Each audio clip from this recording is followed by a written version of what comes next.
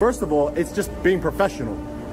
Well, so you're working. Courteous if somebody comes to you politely and asks you for identification. I will give you my identification. You give me your driver's license. Okay, I'll tell you what I'll do. I'll tell you my name if you'll tell me your name. You're the public servant here. I'm not going to play these games with you. I just told you. Give me, you're the one playing games. Let me tell you, you came in here and you're doing this to draw attention to yourself. I didn't draw attention to nothing. You came up to me. You don't want to identify yourself. That's escalating the situation. You could have said, "Hi, nice to meet you. My name is Officer Smith, badge number 222. Actually, my name's Agent Jones. Agent Jones. 148. Great. That's great. Okay.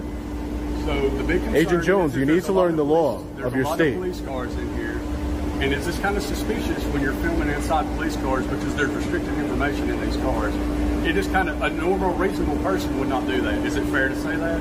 Would it be reasonable? Why would you leave a computer on in your car? I didn't say a computer. Where did you see a computer on? What sensitive information could I get from looking inside of a police car that my tax dollars help fund? I'm checking out the police car.